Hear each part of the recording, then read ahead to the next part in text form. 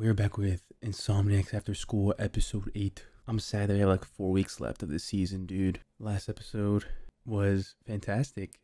Was amazing. Now that I think of it, I'm starting to like wiggle my feet like a little schoolgirl. I'm going all cune.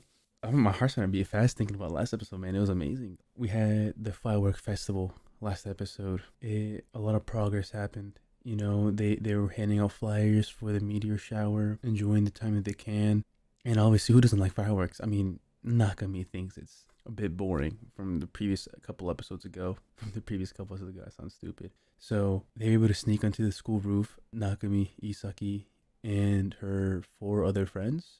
And they had the perfect view for firework festival. But for the first couple of minutes, it was just Nakami and Isaki.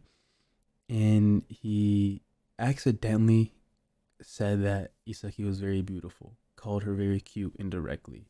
He just agreed to a statement that Isaki said, saying that, oh, you're just nervous because you never had a girl this cute next to you. And he was like, yeah. And it was a very romantic moment, but it got ruined obviously by her friends when they busted in after Nakami was gonna ask Isaki a very important question. And then after that, they had a talk about her insomnia and how her health, and how like it beats irregularly because of a health issue that she had that from a young age. So that's why every time Isaki hugs Nakami and hears his heartbeat, she gets calm and is able to sleep. So Nakami's like, talk to me if you can't sleep. You know I'm the worst sleeper. This is saying so many romantical things. And in the end, he downloaded a radio app, made his own radio station, and hosted a radio show just for Isaki so she could fall asleep. And it's one of the most romantical things I've ever seen in my life. That shit was sublime. In return, or not even return, just Isaki started one herself as well to talk to Nakami, shared about herself. She had like an older sister. In the midst of all that, she was able to fall asleep. Bro, that's just progress right there. She was able to fall asleep. Nakami just laughed himself to sleep. It was amazing. I feel like I've been talking for so long because I got very into it. So let's just get on with this episode. Oh, they're gonna go tanning? They're gonna tanning? Yo, that's what's up. Bro's getting a tan and getting paid to get a tan. That's kind of lit. Yo, they're on her ass. Ooh. Your radio show yesterday was amazing. I gotta tell you that. It was beautiful. What a good lie to just help her out. Ooh. First break of high school, summer break, that's lit, bruh. Steamy kelp, what the fuck? That's smart. What if we get both? What if we get 2 because of that? She proposed at the same time, that's what she got. What the fuck is a kibosh? What is she on about, bro? Wait, might not be able to go through? Oh shit. If they put in a plan, if it doesn't get approved, then they're fucked. She got the wrong one. Ew, steamy kelp, that's nasty. How are you gonna drink something so bad for fun? What's your thought process there? Because I would just easily throw it away. Oh, they're sneaking. Nope, they're gonna get so busted. Yo, she's too strong for her own good. Oh, look at that. Let's fucking go. Let's go. That's a W. That's a big fucking W, bro. Oh, it's gate capped. Ew. Is that Monkey D. Luffy? Are they able to? Ooh, let's go. That's a W. That's a sick ass spot to have lunch too, man. I feel like I didn't get bothered. Ew. Damn, those are big ass onigiris, man. Corn on the cob? That's what's up. That's how I eat it too, man. Wait, no, she's right, dude. That's so cool. What the fuck? That was so quick. What? That actually takes really good balance. That's very skilled. Wait, what? That's fucking sensitive. That's sensitive as shit. Ew. She better fly away. What? What? Nah, I'm gonna go blind if I do that, dude. That's so weird. What? What she got? Just not gonna show it? My pal. Oh, is that supposed to be my neighbor Totoro? reference. That's sick though. Recite every line? That's insane. Is he falling asleep to a radio show? Oh no, it's just another podcast. What are you dreaming about? What are you dreaming about, my boy? Oh, her mom. That's sad. She looks beautiful too. Get his blue frames. Looks like a Pokemon trainer. Yeah, her mom is very beautiful. Look at that hair. Oh, his dad came and woke him up. God damn it, bro. He was literally about to fall asleep, bro. You're fucking up the vibes, bro. Let's see this. Let's see this throw. Let's see this throw. Oh, home run. That was a pretty good throw. Oh. Let's go. That's one attendee. Let's fucking go. That's good. That's good. That's good. That's good. What a sick ass architecture built house. What is that? What is that area? Is this like a library? Oh, they're getting permits and shit. That's a W. Where's that foundation? Oh, they're like staff sticks for like the marching band people. That makes sense. That makes sense though. Oh, y'all are scheming crazy, bruh. Yeah, how are you wearing jeans and like overalls in the summer? I need shorts, man. My legs are getting so sweaty, especially the back of my knee. Now you gotta do more, yeah. It's just a start. It's just a start. Oh, she has the upper hand. Oh god. And it's her favorite too. What is that, carrot? Oh. Yo. Wait, that's his house? Is that his house? That's a sick ass house, bro. I would love that type of house, man. Like a little open landscape. What? He was actually athletic? He was athletic? What? That's sick. Let's go, Nakami, man. You were him. He peaked too early. Oh, that's why. Damn. That's sad, bro. I don't know, maybe you're poor? I don't fucking know. Oh my god, he came with the cut. He needs a bell around his neck like a cat. Oh, that's another W. Let's go. I'm not gonna be alone. Bring an umbrella. That's, yeah, I think that's perfect, yeah. You're there, you have one attendee, man. Student body 50 people? Oh god. Oh, that poster's amazing too. Oh, let's go. More help. It's all coming together, bro. Now he's getting hyped. He's getting energetic. He's like the old him.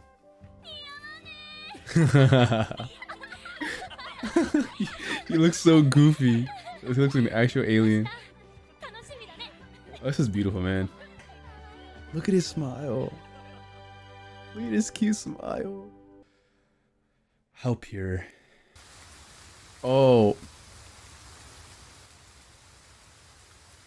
No, bro.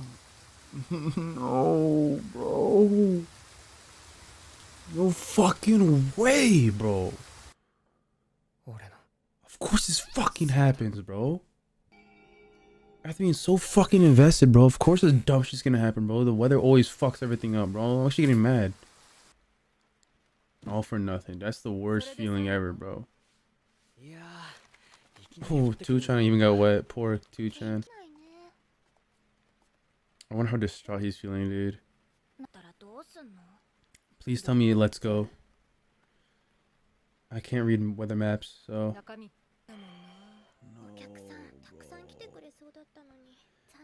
No. Mother Nature is a bitch, bro. I feel so bad, bro.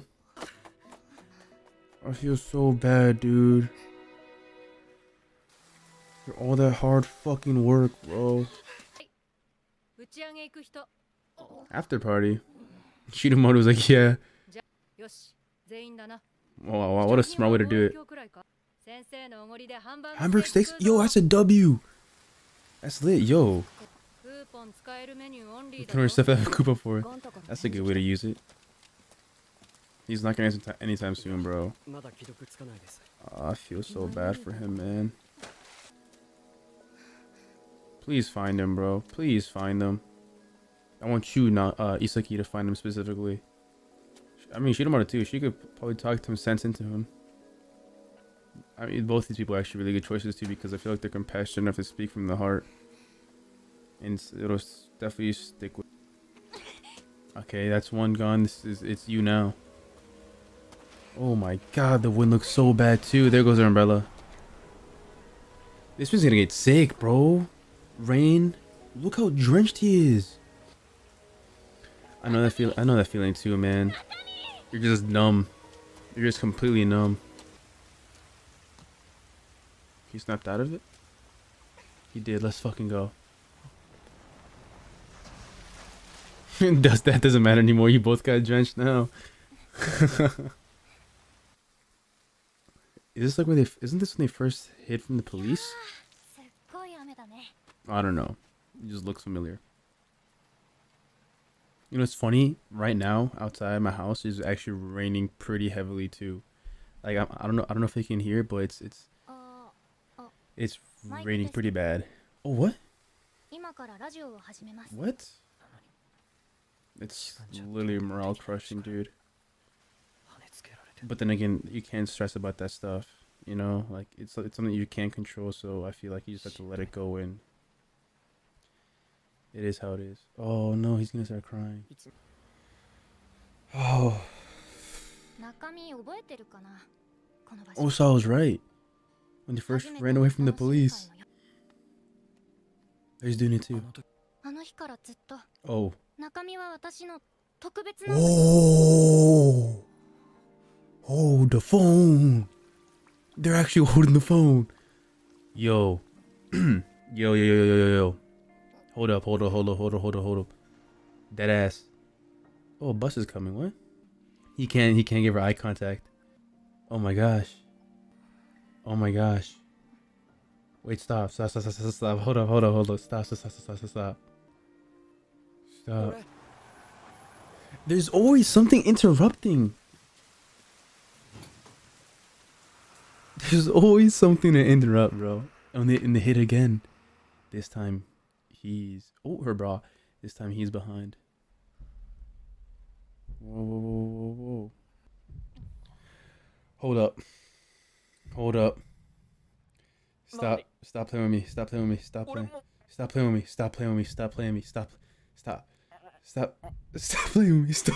with me, bro. What's happening? Stop fucking playing with me.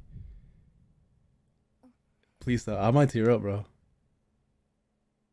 Shinomaru, what are you doing, bro?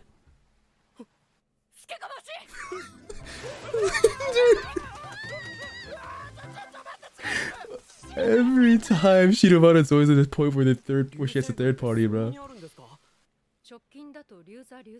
Oh, another Jack. Damn, that's a couple months away though. Of course, there's always something that happens, bro. I hate it. Kick the stack of stuff. Oh, that'll be the worst. Pissed in a frog? What? I've never heard of that once in my life. Again. Open arms. Let's go. Open arms. Love that. The gleam in your eyes. I feel so bad for Shinomaru, man. I'm telling you, she always ends up in the worst positions when she runs into like Nakami Isaki. Alright, Shinomaru. Look at her in her gaze. Oh. Yo. Yo.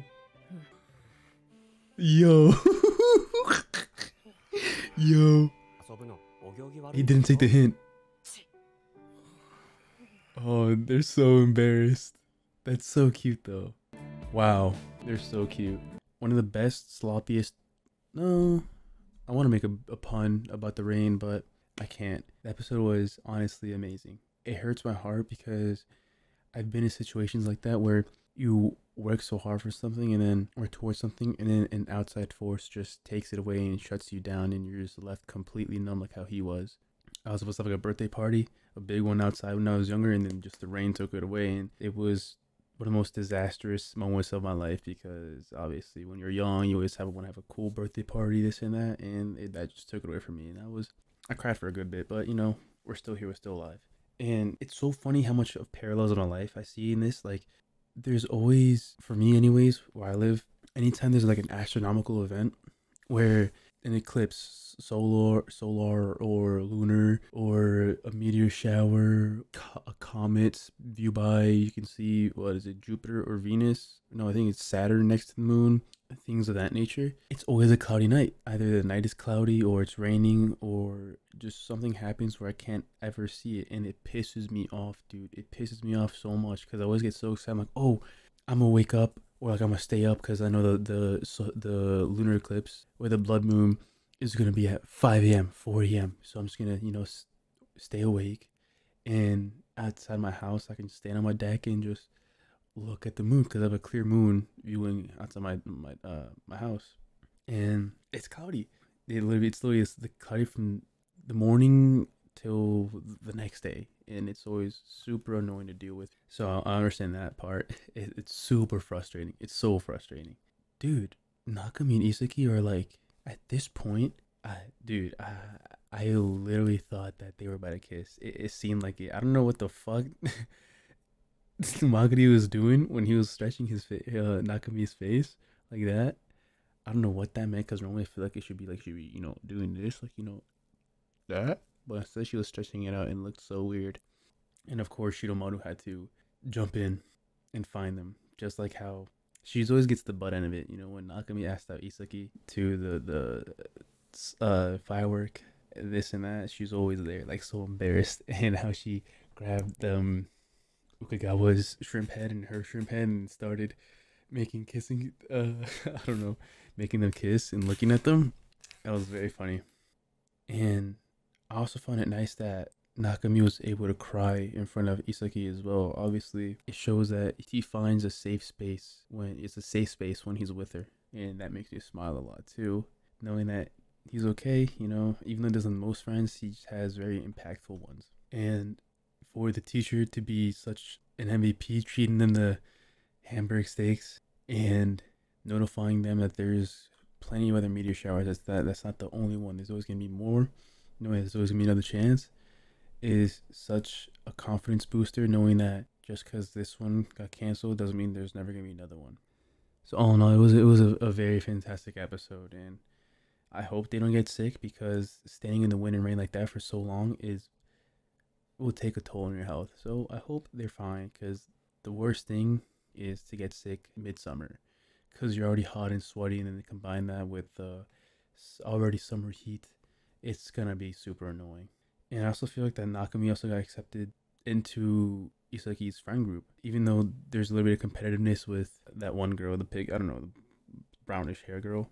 Everyone's able to has a good connection with each other. They have a starting, you know, a good base for a friendship. So I love that for him. And especially when they're in the bus stop, I knew it that was when they ran away from the cops, and it was such a throwback, because it just shows how far they've progressed together, and how Magari said that ever since that I thought you were someone special. Oh my god, that got me right in the chest. I was like, oh, my heart, yeah. So many sentimental moments in this episode, man. It's just, gotta love it, man. I love it when there's some tear jerkers, or they pull in your heartstrings. It just makes it that much better.